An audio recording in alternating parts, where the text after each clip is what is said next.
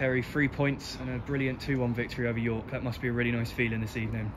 Absolutely chuffed. I'd have took the ugliest 1-0 all day, and I would do on the upcoming 3 games we've got.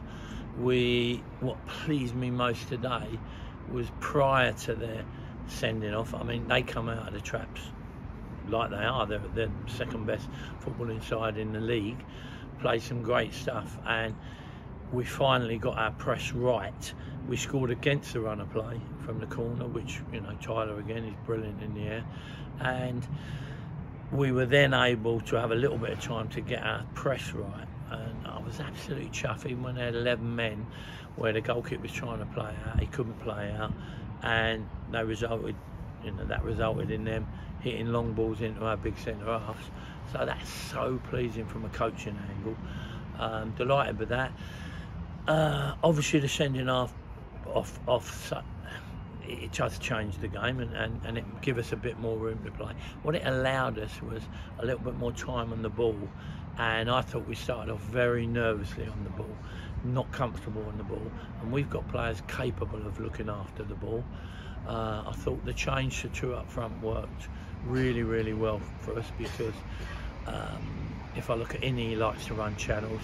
Tommy run his heart out today, played Tommy further up. Never too sure what Harry's best position was. Never too sure if he was that forward. Does he score enough? Does he create enough? Played in the hole today because his hold-up play is good, and that suited us today. That was very effective. I look at the talent we've got, and you've got Justin and Odie also pushing for places there. Odie with a real blistering pace. Justin's probably one of the most talented boys in non-league, so we've got to find some way to get him. I think he could also play in the 10. Getting more of the ball. On your best players, you want them to be on the ball a bit more.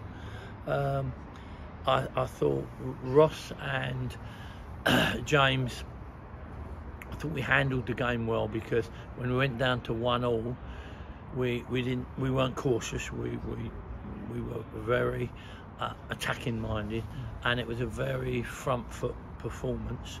We squeezed the back 4 up and played a higher line, which I think suited us much better. There was less chance of getting gaps through, and testimony as well to the work over a year that Mark and Tom have done, where we have got good players here now. I think I got castigated last time I was on Shots Web for saying I didn't think the players were good enough, and I didn't. I'm an honest person, so if you ask me if I don't think they're good enough, I'll tell you. And I don't think you should hide behind that. These players are good enough, and if we don't start climbing up the league and have a good FA Trophy run, it's our fault.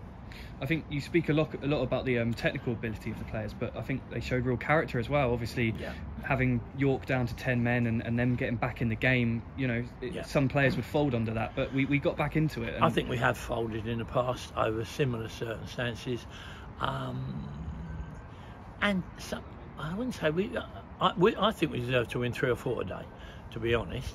But I couldn't see them scoring a goal. And it came out of nothing. I don't even know. I'll be interested to see how it come. But you know, I don't want to pick any negatives out. Would have loved a clean sheet today. But if we go with the same intensity, and if we go with that will to win and individual battles, I spoke today to the players about winning their own individual battles, and there wasn't an area of that park where we didn't win our individual battles. It's obviously going to be now quite a busy week and a half with 3 more games to go. So, you know, do the players have a bit of rest now and just do the kind of same thing, keep the same thing going? I feel sorry. We want to keep the momentum going, but I do feel sorry for Ross and James, because they want to be out, and a coach wants to be out in the training pitch. They can hardly get any training in this week. They'll have a careful Monday where they'll run through a bit of pattern and shape. They're playing Tuesday, it's up at the Oval, we'll be late back. They'll have Wednesday is a recuperation day. Don't call it a rest day as I used to in my day.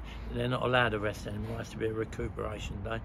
So they'll be recuperating, and then that gives us a Thursday to work at the stuff they want to work. Obviously we're going to be not changing too much, but you know, again, testimony to the team that the two boys left us, we had a good bench today. You know, was able to rest Corey, and again, we were lucky to have Parts back. Them two boys only had Parts for 4 games at the start of the season. Look at the difference he makes. He's a physical presence. He talks. He's a captain. We've missed that this year. We lost Josh as well. So there's fine lines between a great day and blimey, another day.